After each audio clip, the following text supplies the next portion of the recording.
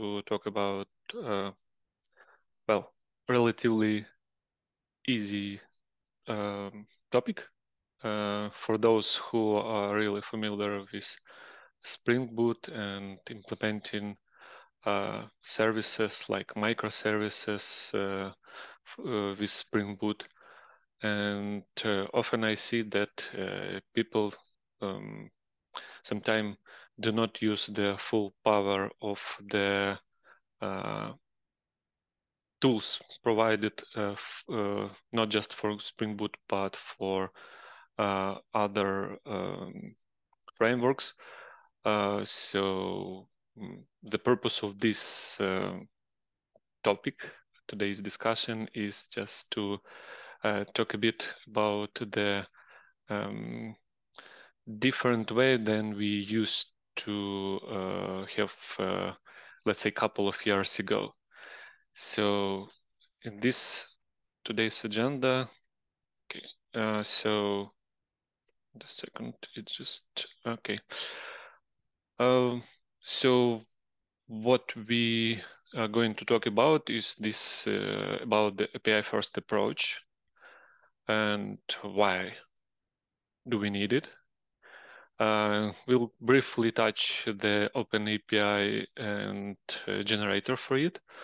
We'll try to set up project together with you using OpenAPI generator, specifically for the Spring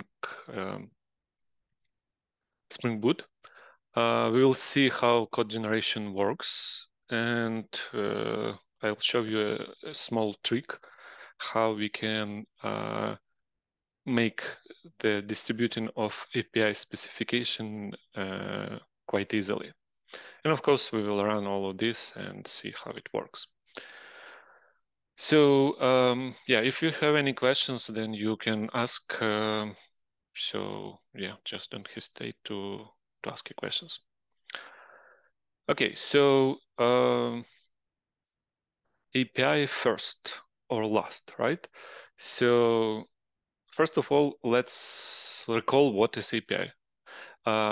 Shorten API is just a contract between something which provides something, some services, and consumer of these services. So it's supposed to be a kind of a document which you can use just not to make a call to these services, but also implement those services. So this is, again, like a contract between two parts, and this allows to make the systems modular, etc. So when we okay, if we have kind of task to implement some API between some modules, so how this process looks like, right? So the typical scenario for this is that solution is verbally described. Let's say we working in Scrum process, and first of all, we get in the task, we understanding what should we do, right? So it's getting discussed on some refinements, etc. And then usually developers, they tend to start immediately doing something.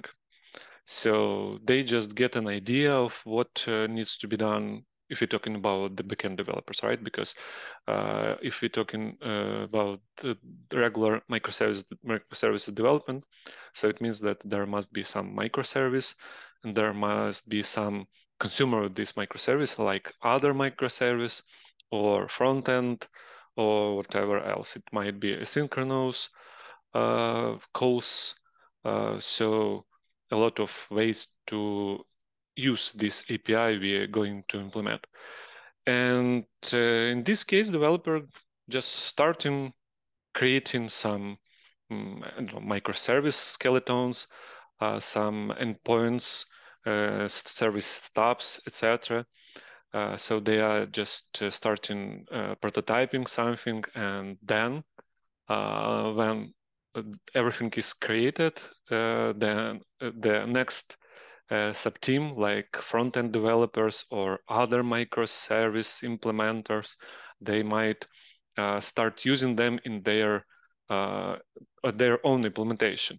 So usually I see that people just implementing, let's say, some microservice, and then other people starting debugging these microservices to see what calls might be, what calls we need to use, and what request parameters we need to fill in, etc., etc. So this goes, as you can see, like in a loop. So developers doing something, then realizes that, okay, they have missed something, or front-end developers or other developers from other microservices just starting giving their feedbacks. Okay, that might be a better idea to, instead of passing, let's say, this object, maybe let's enhance it, etc., etc. So this goes until everything settles down and we have agreed all parts, right? We have tested our solution and it was finalized. And only after that, suddenly we need somehow to create a specification. Of course, I'm not saying about 100% of projects where this happens in exactly in this way. So there might be some better teams when, okay, so instead of just trying our prototypes, let's publish a Swagger file from it, and other front-end developers or other microservice implementers, they might pick it up and use. However, like I said, it always goes through the trial and errors phase. So despite even if we have at this moment API specification created, it's not necessarily the final version of the specification, and during the implementation, it might change. It's it's a normal process, right? However, this is the process where API is like left. The API specification file is left for the end. And I'm just reminding that this API specification file is actually this document, which is supposed to be used like a contract between, in the communication between provider and consumer. So if we're talking about an API first approach, it means that instead of immediately once we get in the task, instead of starting implementing our prototype, starting implementing endpoints, models, etc., we are spending time on really documenting this solution, this communication, and documenting what endpoints our microservice or just regular service I will have, what models will be used, what communication channels, what security definition, etc. So instead of just leaving this till the end, we are starting our implementation from the definition of this specification file. So what benefits it brings? So first of all, this could be working on this API definition could be done by some dedicated architectural team who really knows the domain model and implements this API specification, not implementing, but defining API specification, like not knowing the details of what framework, what language will be used to implement it. So it's kind of definition on a high level, however, with going deeper into details of these calls. So then this process turns into the way that so solutions are really refined before it's presented to developers. So every single aspect of the future API is really thoroughly discussed. And only after that, this API specification and design is presented to all the implementers of it. And as you can see, having this API specification file before the actual implementation, it allows to not depend on any of the implementers. So developers, backend developers can start working on their part independently of anyone others, because all the details are already agreed. So of course there is a still chance to get something modified, changed, but in majority of the cases, everything is really well known and discussed. So it allows just developers to work on their parts, backend developers work on their parts and perform their individual tests, relying on some consumer of this API, and consumer of this API is like implementers of front-end client implementations can also make their work independently. And even speaking of the quality assurance part, there is no need to wait for the actual implementation, so they can then take a look at the um, running API, or just having the API specification after the implementation is completed, then can prepare implementing their test cases. And while working in the parallel, at the end, what we're doing, we're just preparing integration testing. Doesn't matter whether it's on code side or just manually tested. So we are testing all of this together, and yeah, our project is done, and it really fits the needs of the initial design described in the API specification. So this is how the typical API first scenario looks like. So unlike the scenario where we are not really working on the API specification at the end, at the beginning, so we have all the details discussed and verified on the very beginning. So that's the benefit that, well, you can even implement, let's say, backend part, right? And you're not really knowing who will be using it, etc. So you can leave it for the later stages for someone else. So that's the main benefit of this approach. Of course, there are many other benefits, like standardization of the API design, etc. But the main and important part that you really know well on what you need to implement. So OpenAPI. What is OpenAPI and why it's called so, and why we really want to use it? So first of all, for those who are really familiar with Swagger, so OpenAPI is like a descendant of this project. So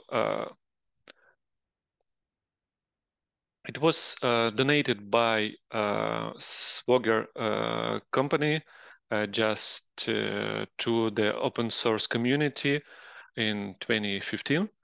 And since that time, it grown as a community-based project, which allows to standardize the REST API documentation language, and it make it really platform independent.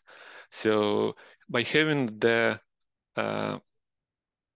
specification, API specification, and everything is turned around either YAML file or JSON format. So once you have this specification documented in either JSON or YAML format, you can expect that the implementation for it could be implemented in any languages supporting it. And there are a lot of actually languages supported, a lot of frameworks. So so all about just to define it in the form of this JSON or YAML format, and then somehow you have to implement it.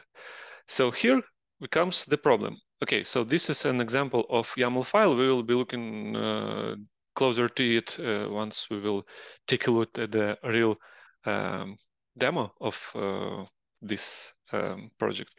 So typically, it's just a regular YAML format. However, of course it has predefined sections which you need to define in your own API specification.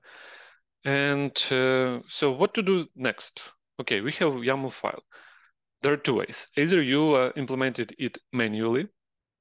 We are defining, if you're talking about Spring Boot application, we are defining the endpoint controllers, etc. So you can create these tabs and just spend efforts on defining them according to specification. Or you can use OpenAPI generator. So it's very useful plugin, which is available for many languages. Actually, it supports many languages. You can see on the screen what languages, and currently we are interested in Java, and specifically in Spring. So there are a lot of generators also available for some other frameworks. So if you're working with some other framework or language other than Java or Spring, of course, you can take a look at the official page of this generator and find out whether there's something available for you. Right now, we are talking about Spring Boot and Java, of course. Then we will take a look at the example for this specific framework. So what it makes really nice? First of all, this is Maven plugin. However, it's not the only way how you can get the code generated. So you can use some kind of online generator. However, so far I've seen that it works with JSON format only. Personally, I use always Maven plugin for it. There is always Gradle plugin available. So what brings this plugin? Why do we need it? As it says, it's generator. It's code generator. What it does, it generates for you these server stubs.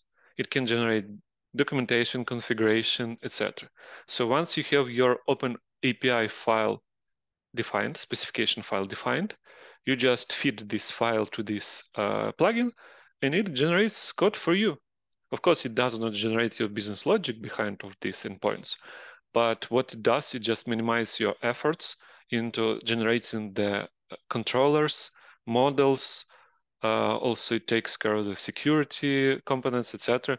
So a lot of things it just it just allows you to skip and do not spend your time in first implementing them. Second, just spending efforts on testing them.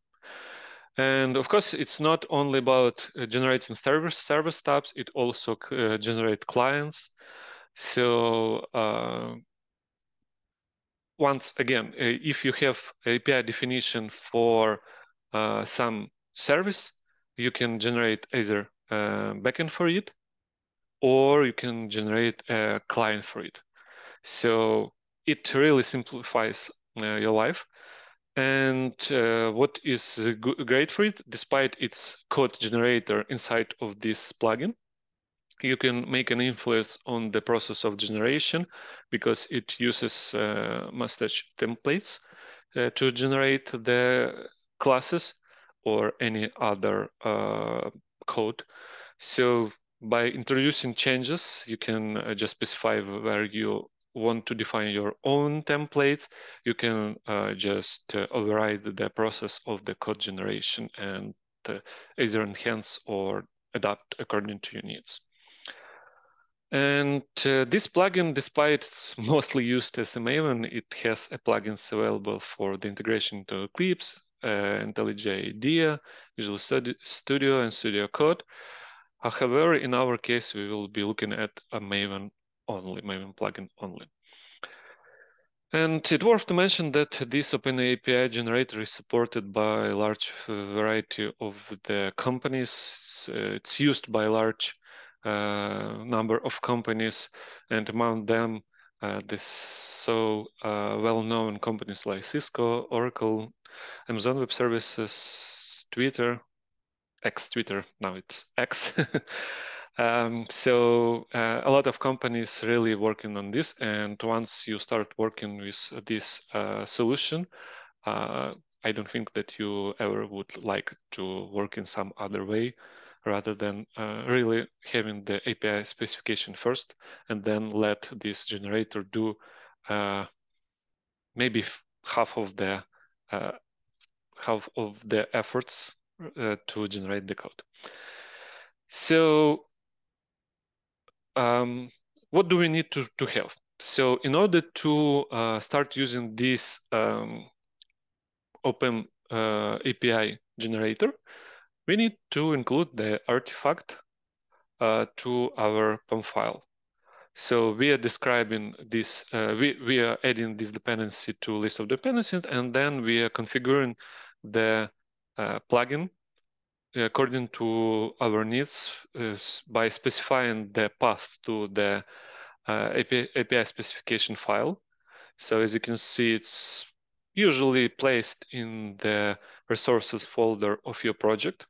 So there you place this API definition file, and then at the phase of the code generation of the Maven lifecycle, it also generates the code for you before the compilation happens. So having this API specification defined and plugin used, you will also saving space in your repository because you don't keep the models there, you don't keep the controllers, stubs, etc. So what you have in your project is just a plain implementation of the business logic you need to implement for your current task. So later we will take a look closer to this to configuration of this plugin. So as you can see here, the only downside of it that we have to include this specification file in our project always in the resources. So if we need to adapt, update specification file or change in it, so we will be needed always update it in our, let's say, implementation of these microservices always. So it causes some inconveniences because you have to spread this file to between all the microservices or services where this specification file must be used. So you're kind of duplicating it. And what to do with it?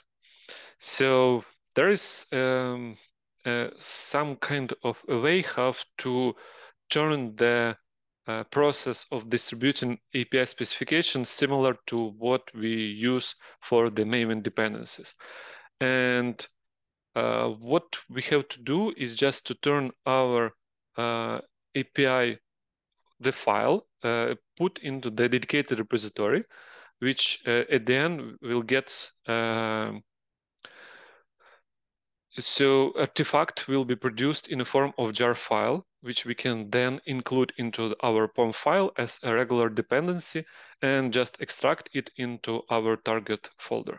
So by having this, we will deal with our API repository in like a regular project way. So we can update its version, and then what we will need to do just to update the artifact version in the POM file for this dependency, and it will automatically get extracted next time, and code will generate it from it and compiled.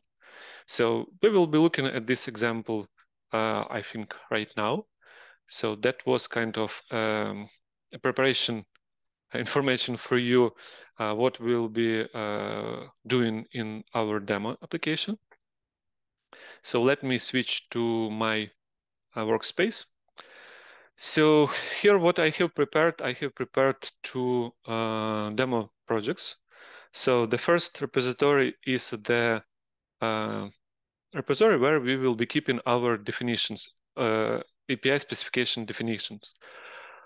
So this repository will contain just all the references we will have to use for all of our microservices. So let's take a look at the first. So this one is kind of dedicated for, let's say we have a couple of microservices. One of these microservices is product microservice. So it dedicated to provide the details about the products in your system, create products, etc., etc. So the other microservices would be some other kind of allowing to order these products, pay for these products, etc. So they would have their own API definitions. And what makes this really important is just to have in the API specification file a defined path, our endpoints, which we will need to implement and support. So we won't dig into the details of the API, this OpenAPI definition file. So you can take a look at them at the official site. Actually, it comes from the Swagger site. So those who are familiar with Swagger, you may be already aware of it because, as I said, the Swagger API definition file was donated to become as a basis for the OpenAPI definition. So you can take a look at what parts it consists. But briefly, we can take a look at these parts. So as usually, that's a description of this definition, the purpose of it, the version of it. There is kind of tag, service, etc. We won't touch this. So it allows you to define tags for the operations and packages, etc. So here, what is really important in this file is to define our endpoints. And since we are building a RESTful application, RESTful system, so of course, the most appropriate way to describe REST endpoints. However, it does not force you to work with a RESTful model only. If you don't follow completely RESTful approach, you can just use it describing your own endpoints, because basically it works around an HTTP requests and so on, and most of them are really common. So let's review what we have here. So it's an easy get call for the products to get it by ID. So it returns the details of these products. And here we are defining the parameters, and you can see these parameters are in the path of this endpoint. There's other options to have parameters in headers as well. So you can read the values from the headers of the requests. And sometimes it's very useful, especially when you're dealing with some token authorization, etc. So you can refer to the values sent in the header. So this endpoint also defines the kind of responses we are going to return. So you can see that there are a couple of predefined response types.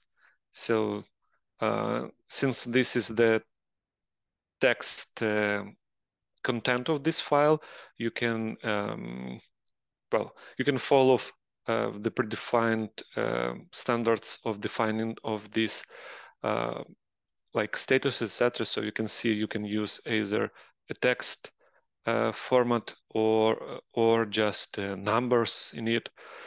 So here we are defining what our endpoint is going to return. And here you can see that we can refer to the some object, and it's in the form of JSON file, right? So this object in the form of JSON will be returned. And here we can see that, I'm sorry. So in the components, we are really defining in the section of components, we're defining the schemas for our returning type. It's not just a returning type, this is a model definition which might be used either as a response, as part of response, or as part of request. Here in this example, I have created another endpoint for the post operation to create a product. So, and as you can see, what makes different that here we also defining what will be a part of the request body, since this is a post request, right? So we have to include something in the request. And here we are defining what we are going to include in the form of JSON format in the request. And as you can see, we are also including the product model. So it's actually a normal process where we, if we want to create a product, we include in the full model of this product to be persisted or whatever processed. So here we are defining the model of it. So what is important to mention that actual OpenAPI definition supports couple of embedded data types. So this might be string, integer. There are just about 5 or 6 embedded types. And of course, we need much more, especially considering when we want to define our own model. And this done through the definition type object. And here we define that, okay, our product is contains these properties. It might should contain ID of type string. So this property read-only says that, okay, this property, you can treat it like a response model only. So it means that when you're making calls requests, this property could be omitted. You don't have to specify it. However, backend must always provide value for it. So, and usually when you are creating an ID, creating a product, right, you don't have an ID yet assigned. So that's a part of the backend to assign an ID to it. So there are a lot of other properties of these models. So I just encourage you just to take a look at the OpenAPI specification file to see what you have to do, what you can do with it. And you also can use an extension of the existing models. However, it's a bit tricky, but it allows you to just use inheritance of the models, etc. So at the end, you will get the model extending some other models with predefined fields in these properties in these classes for the definition in this YAML file. So also it can we can include other models, right? So it's just like you defining your class, your model in your normal project. However, in a form of the text definition of it.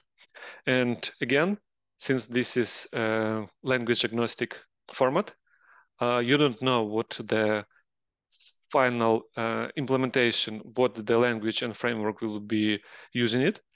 So that's why there is just not too much predefined types. And most of the time you would need just to define your own types through the model definitions. But that's okay, because then you have a flexibility to generate this not for just Java, but for example, for the front end, right? So having this API definition file, you can let your front end generate the steps for you, the client for you. Okay, so again, so this section in this file is dedicated just to define the models we are going to use either in requests or responses in our microservices, in our endpoints. And what it's important to mention that you don't have to define these models exactly in the same file dedicated just for your microservice or whatever API you're implementing. So this definition could be moved to some, let's say, shared files. So there is a way to refer definitions from some other files, like in this example. So I moved the, let's say, bad request models to a shared models file. So it's basically the same. It just keeps the definitions of the models which should be used across several microservices or API implementations. So you don't have to copy these definitions from file to file. You just move it just to a shared file and then refer to it from the your dedicated API specification file. So by having this, you don't duplicate, and you always have up to date the model according to the version of your API definition. So that's what we have in this YAML file. Of course, that does not cover even the third of the possibilities of this Open API specification format. So just take a look because we won't be able to go through all of these properties, and I don't think that we should do this. So once we have defined these endpoints and models, the next part would be just to produce the regular jar file from it and put it to some artifactory or whatever system you use to keep your artifacts. It might be GitHub packages, it might be, like I said, artifactory or whatever you use. So the repository where you keep your build artifacts. So after that, it will stay there in a form of jar file.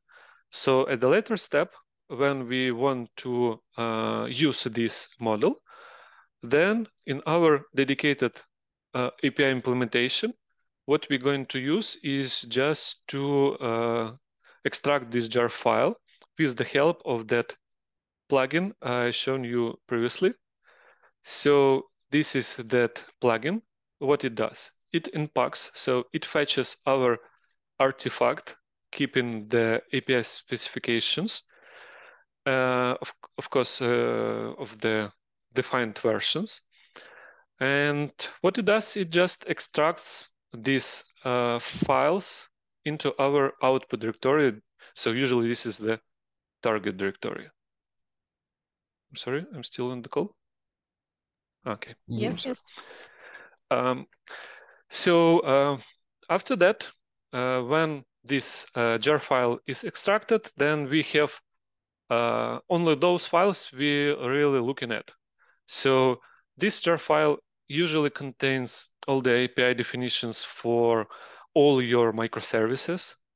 And when you're implementing your own dedicated microservice, in our case, this is product microservice, we don't want to load any other API specifications file except of those we are working with right now. In our case, I have defined this in the in these properties. So open API specification file. Where is it? Maven generator. Okay, this one, right? So that's the name of the file we are looking at. And this is exactly that file we have reviewed previously.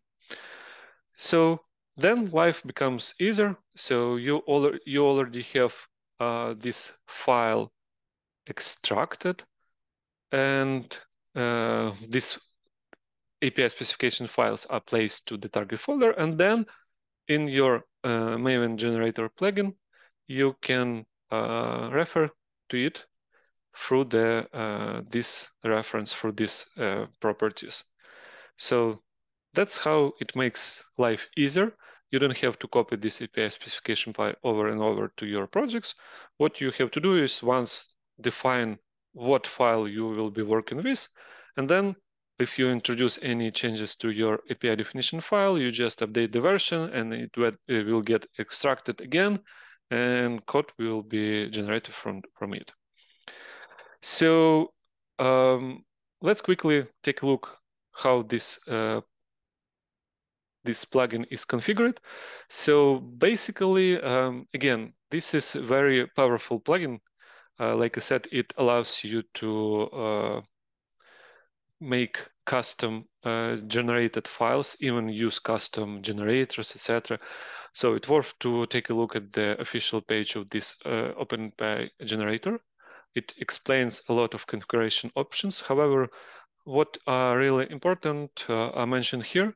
So this is the file which will be used to generate code. This is the type of generator. In our case, this is Spring Boot or just regular Spring generator. It will generate endpoints in the form of controls for you. This is the reference to the API package where you want to place your API generated files like controllers, etc. And this is, you can have a separate package where you want to put your models, model definitions. And since you usually work with one version of your API specification, however, if you in transition from one version of your API to another one. Let's say you have worked on the version 1 of your API, and then the new API version 2 was introduced, and you forced to work in a parallel, have to support the outdated version of API for some period of time. Then you can work with both definitions here. You just need to define another execution and point it to the API specification file for the old version. But the problem is that if you put them all in one packages, then the same named files will overwrite each other. So that's why you can put files into separate packages. Just excuse me. I'm back. I didn't click the correct button. Sorry, I was supposed to mute. Okay, so what I want to say that by having this as many executions as you need, you can generate classes for different versions of your API. And what is really nice for this this generator, this plugin, that you can reuse generated classes from one version in generated classes of the other version, the next version. So this can be used with the import mappings. So here you specify, I just commented it out just for sake of the example, but later I will decomment it, uncomment. So you can specify which model you want to replace with some other model. In my example, I just created an extended version of one of my models, so product variant, just because I want my API implementation work not with the standard defined product variant, but with some other extended version. And what is nice, maybe not always nice, but it's still a possibility. You can specify what exactly the type of the classes your generated code should refer to. These classes might be completely incompatible with what specification says. Of course, that's a better idea, but again, this is still a possibility. So you have a way just to redefine the generated classes, and instead of asking to generate files for all of your implementations, you can just reuse from some your predefined models. So that's still a possibility. And okay, we almost, I don't know if we are running out of time. So I just want to quickly explain these options. So here is configuration options, which drives the way how the code is generated. And what is commonly used is the delegate pattern. What does it mean?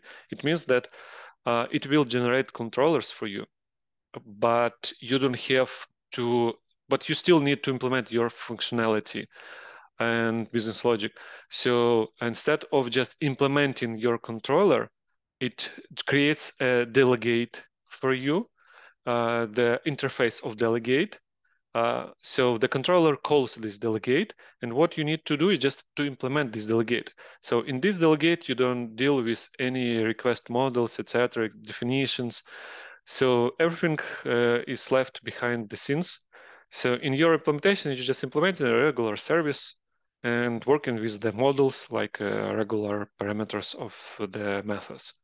So it's very useful feature just to generate the code in delegate pattern way. Otherwise, it will generate for you just a regular controller. So you will need just to work with the implementation of this controller on your own. So, okay, enough just introduction. Let's maybe do something. So I already generated the jar file for it, and it stays in my local Maven repository. So let's quickly clean the project. So I'll just show you that my workspace does not contain anything in it. And you can see that this folder is empty. And immediately, since I'm referring to some generated code, code starts failing. So let's execute the generator. So again, this is one of the phases of Maven build process. So I'm executing the Maven build. And let's see what we have in the console.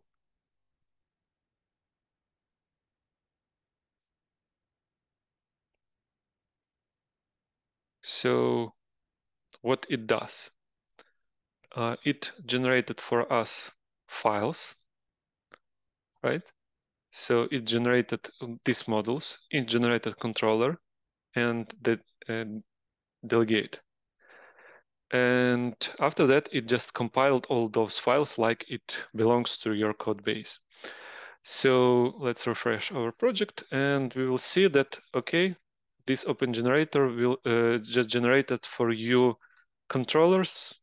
Let's take a look quickly what inside of this generated class. So this is the implementation of the controller.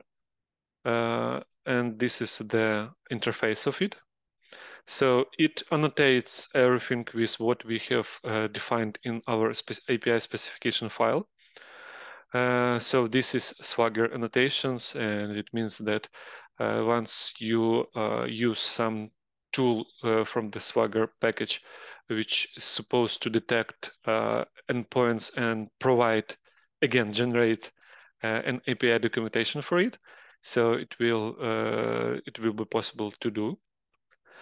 But what is important, it just creates for you all of these endpoints, controllers, and generates also models, right? This is our product.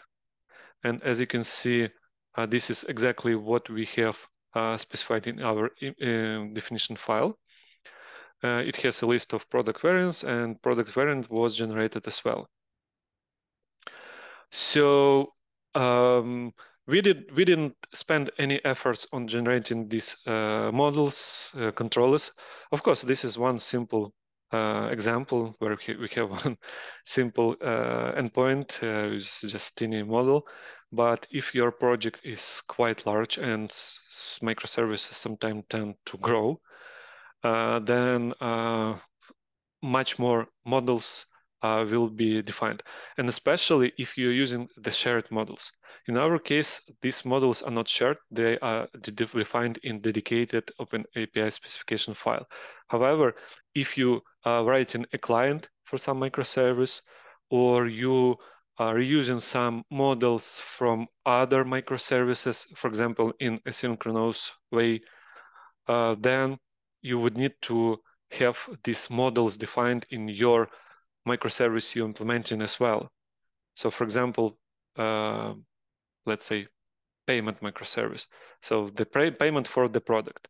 So in order to pay for the product, you have to define the product model, and it's already defined in product microservice. So what you do, you just include the API definition file. Of course, if the model is used more in one project in microservice, then it worth to be put in the shared YAML file. So in this case, you will have all the models are already available for you, so you don't have to spend efforts on defining these DTO files, model files in your microservice you're working on, and to just use in your logic. So this plugin generated for you this controller, and as we already looked at, it created delegate for you. So instead of implementing the controller like it was done here, right? So this implements, this controller implements our API. So what it does, it just delegates the calls to this delegate. And this delegate is another interface. And here, this is what we need to implement. It still has kind of the Java docs of what endpoints this particular method is dedicated for. So still what you need to do is just to implement this interface. And what is really cool, sometimes if you don't want to implement yet some endpoint, or you don't have the time for it yet, you just want to have kind of a step, it will do it for you. So for these calls where you create the product, so it will throw the not implemented. So again, you won't have the OFO, you won't have not found. You will have something which is really responding, right? So you know for sure that you are calling a correct path for the endpoint. Or it might even produce for you some mock representation, and the value for this mock representation is taken from the examples defined in the specification file. And again, it will throw the not implemented, right? So again, once you have generated this delegate, the next part for you would be just to go and implement it. And this is what we are doing in our implementation of it. You have just to implement that delegate and invoke your business logic, include some other Spring Beans here, and just implement your regular business logic here. Here I just defined sample terms. There is no intention to show any business logics or so. The main intention just to show how it gets simplified once you have an API specification file defined before your actual implementation.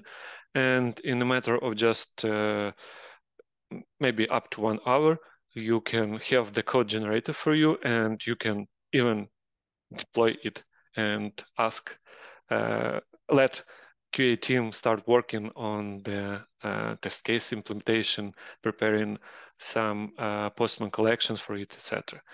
So it's really speed ups the process.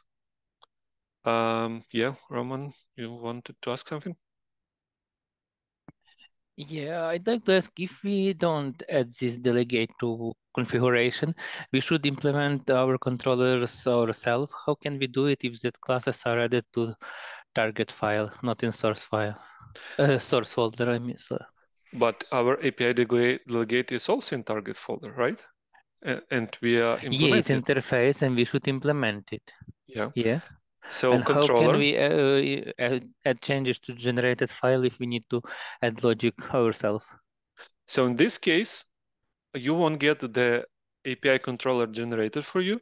You will get just product API. This is an interface which will stay in target folder, and you will have to implement this controller in your source folder. Okay, I see. Thanks. Yeah, you're welcome. Any other questions so far? Hi, Andriy. Could you please show me again all hierarchy of this controller starting from its interface? Yeah, this is the top level. Okay, it's a top level, it's our interface, and our controller implements this interface. Exactly. And passes all business logic to delegate. Well, So, the calls to business logic passes to our delegates. This control, it looks like just intermediate layer. Am I right? Exactly. And it works with the high level of this, let's say, so it has the possibility to trigger the validation logic, right? So in our API definition file, I didn't mention that, but there is a way just to specify what is required, what is not. So this controller will handle this validation logic for you, so you don't have to worry it. And in your delegate, you'll get already validated models. So inside controller, we have validation, which is separated from business logic from Exactly. Yes. So we don't need to remove this intermediate layer after all our development completes. We don't have to, because this is a part of our thread, our running thread. So controllers still the first points where we are receiving the requests. So controllers must have, we cannot get rid of them, right? But what we can leave for this generator is just to do this some kind of intermediate work, like defining these mappings, triggering the validation logics. Like I mentioned, there is also some security stuff we can define additionally. So everything is done by this generator. It just creates for you the implementation of this controller and passes to you already validated, already prepared object to your business logic, to your bin, implementing your business logic. Because we usually combine controller and delegate implementation. Exactly. Yes. And by using this delegate pattern, we can split this into the dedicated components. The first high-level component working with request and validating it, and second is our just regular service implementation. Oh, really good approach. Thank you. Yeah, you're welcome. Any other questions? Because I want just to just one more. Is it possible that the delegate will not use a response entity? So it will be like a clean service without any web dependencies on it? Because we get the input like a regular Pojo, but we need to provide a response entity, which is already a web layer, I guess. Is it possible to configure that the delegate will only work with simple Pojos like product? We need to return only product, and the controller will take care of wrapping it around in the response entity. When it comes to delegate, I'm afraid not, because it's still a delegate, but it's still focused on the web layer, right? But what you can do, you can define your own services, right? Your own bin, strictly working with just the Pojo, returning just the model, right? And just call it within this delegate through the regular bin usage, and that's it. Okay. So yeah, despite it's a kind of a service, it's still a part of the web layer. So it has to work with response entity in some other way, whether returning a product or void response. But that's how the delegate. It's not the lower layer, right? It's the same web layer. Yeah. I thought maybe it's possible to add configuration stuff. Yeah. Okay. Shall I continue? Okay. So once we have defined our delegate, then implemented it, then that's it. So what would the next what we do? We just let's launch this application. It's just an easy one, and let's hope that we didn't break anything. during the session. So I'm launching it as Spring Boot application, and for the sake of simplicity, I'll use Postman to make a call to it. So yeah, it started already, and I have already defined an endpoint in Postman. So this is our endpoint, which is supposed to return get response. So this is the name of the product we want to get details for. And according to our implementation, I will use this product ID. So again, this is what we are looking for. So I'll return this product ID in the ID field of the product. So this is another mock returned, but let's see what it returns. So I'm clicking on send. First of all, we don't use any authorizations. We don't use custom headers. Of course, body is, is empty because this is get. And let's click on send. And what we have returned the body of our request. First of all, this is a response. This is 200 response. So it means that all is good. So we have returned back the product name we specified in the name. And this is our model.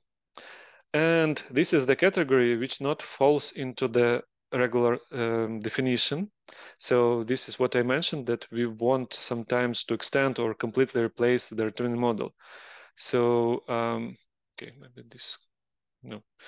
Okay, so if we take a look at the product variant, so we have defined only ID, name, and the descriptions fields, but this is the category, this is the some other field which we have defined in our own model. So it's not from the generated. This is our this is some other variant which we using like extending of the product variant, which again comes from the target folder. And here where we have defined this category field. So nothing special, right? But and we are returning the extended product variant. So why do we have to use these imports like shown previously? And the reason for it that despite you do this, this is a normal operation where you returning the, let's say, wider object than the originally we supposed to return. So due to inheritance, etc. But you are not really forcing your API implementation to work exactly with this model. And you can also define this model you want to include in your request, let's say from other library, jar file, etc. So, so by forcing, in order to force your implementation to work exactly this model, we can say this via the configuration in POM file. So this is this import mappings do. So let's uncomment this. So what I'm saying, okay, in all classes, in all API implementations, do not work with the product variant defined in the original API definition file. Just work with the some other model, which I'm specifying here. And let's then generate our classes now. Let's first clean. And then let's generate again.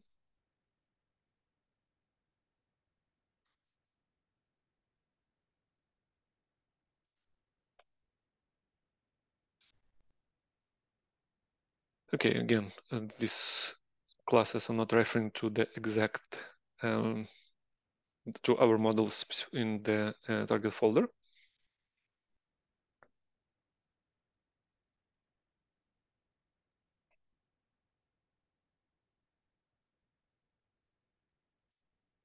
Okay, so classes are generated despite completion is not completed, but again. So let's take a look at our, what we have generated. So model, as you probably remember, the model is the product variant is a part of product, right? So product contains a list of product variants. So let's take a look at what we have defined here. And now you can see that we are forced in our implementation in all the products include our changed model. So by having this, we can like substitute something which was originally specified in the original API specification. So this allows to have the flexibility in the model definition. And so right now, the returned, if we take a look at our extended product variant, we have defined the additional category. So now it becomes obligatory to our implementation. So it no longer can return just product variant. It must always return this extended product variant in our products. Of course, it does not change the response of our endpoints, because in either way, this category was returned, right? But if we really want to limit our implementations to work exactly with this model, or completely replace it with something really different, then we can do this with usage of these import mappings.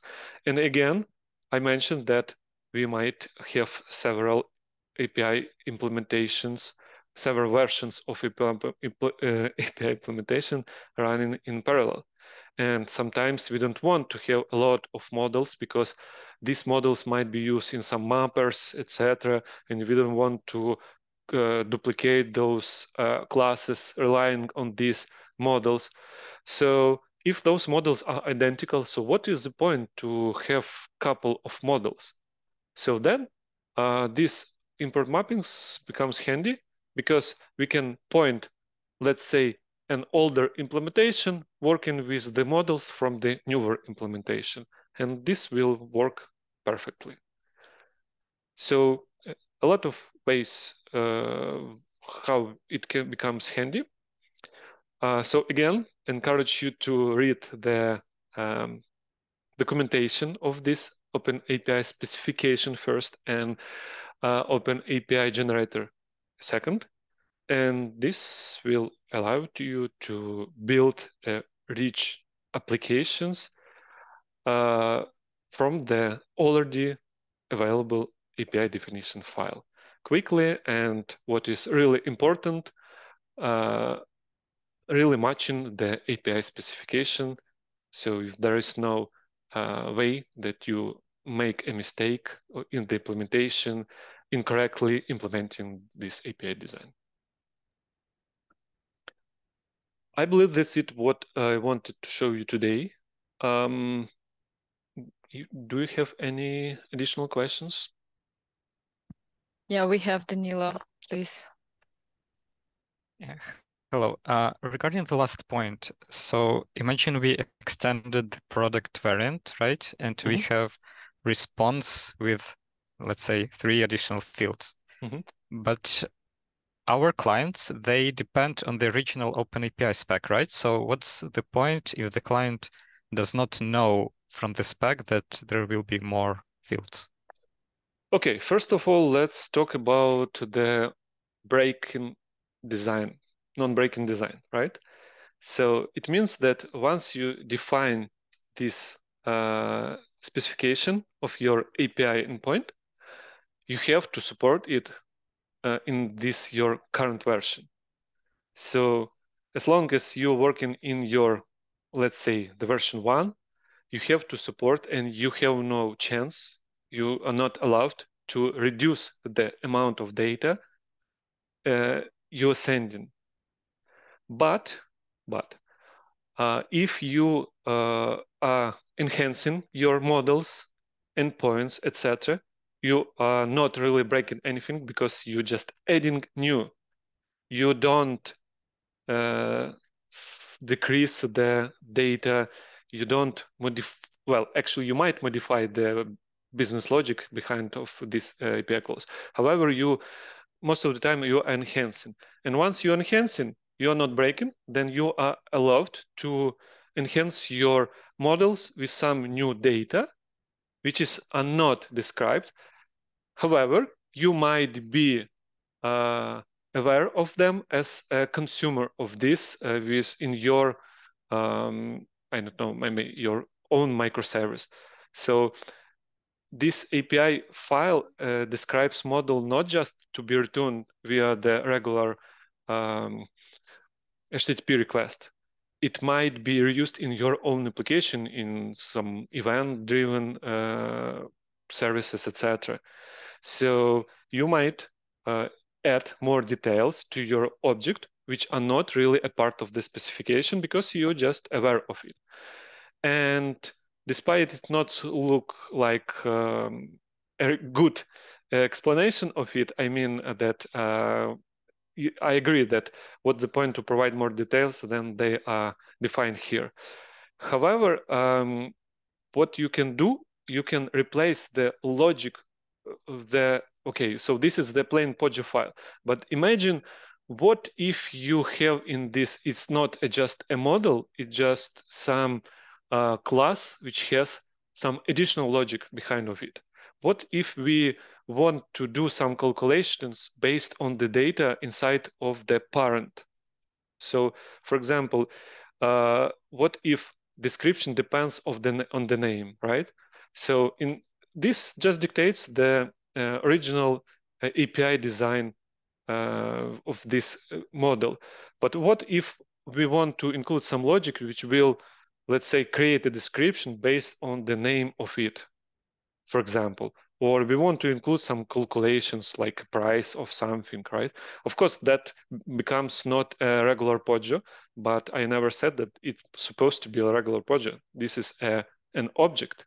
This is a model, and it might contain something tricky dedicated to work with your specific models.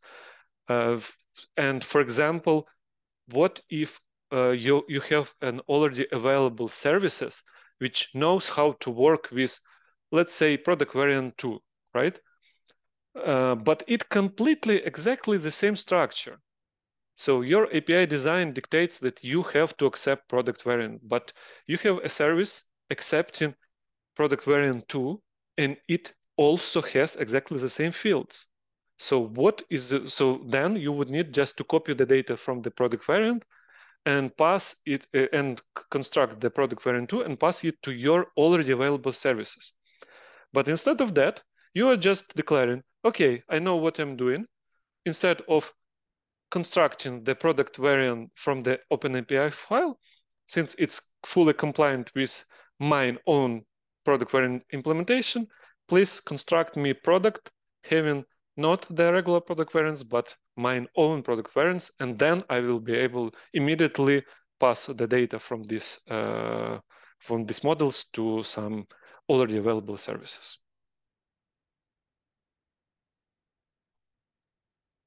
So